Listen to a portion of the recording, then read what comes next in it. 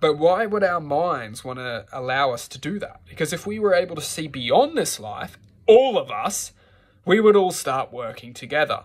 We wouldn't need governments because we understand the governments are there to control us in the first place, to design order between us, to separate us, to create controversy, to create evil, darkness, generate hate, generate stress, worry, generate jealousy.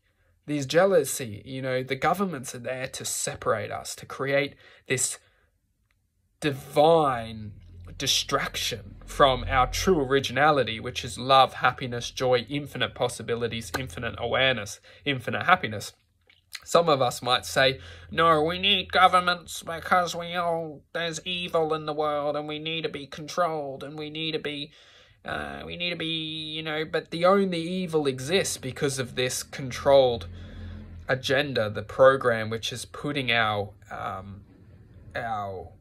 awareness from the mind into controversy, into a state of like a battlefield. It's almost like our true unique life force is love, happiness, positivity, infinite awareness, infinite divinity, which has been used in the human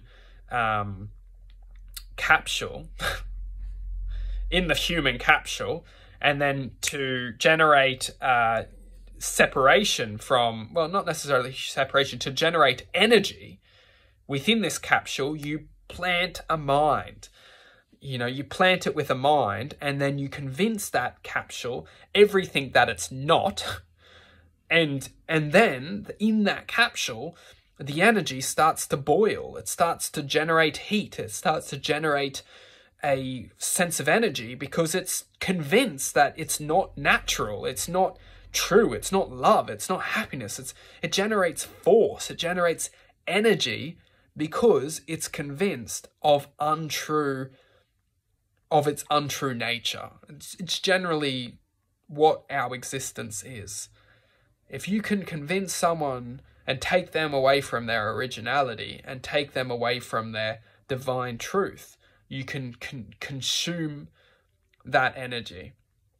And if we all awaken from the separation of, it's not even that. If we all just connect to our hearts and stop thinking with our minds, how do we stop thinking with our minds? Is actually just start learning how to think from the heart. How do we think from the heart? Learn what the mind is using against us. What are we doing that is making us lose control? What are we doing that doesn't make us feel good? If we actually start to learn what the mind's using against us, we can start to learn how to take control of the mind. Oh yeah, we're not doing fitness. Let's do some fitness. And then the mind says, oh shit, he's caught on. He's doing fitness now. What else can we use against him? Quick. The mind's not that intelligent. The technology that's controlled, that's brought the mind into the bubble, or that's control, is advanced. But where we can learn how to get on top of the mind, we can learn and he's doing fitness now. Oh, let's manipulate him through his food. Quick. And then you're like, fuck, I feel real shit after eating that food. And I'm eating it all the time. It's making me feel really bad. It's making me feel aggressive. Let's clean up the diet. Let's eat healthy now. I'm feeling good. Oh, shit.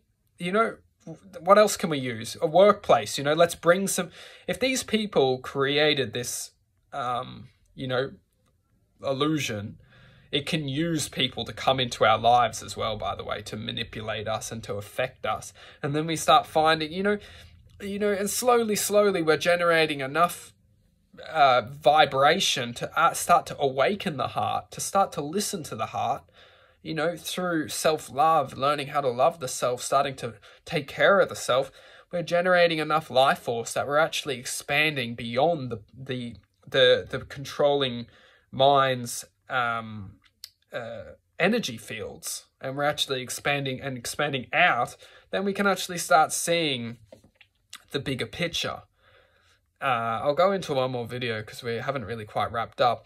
But yeah, we can start to see the bigger picture. We can start to perceive life from much more of a cosmic level than such an isolated point of attention.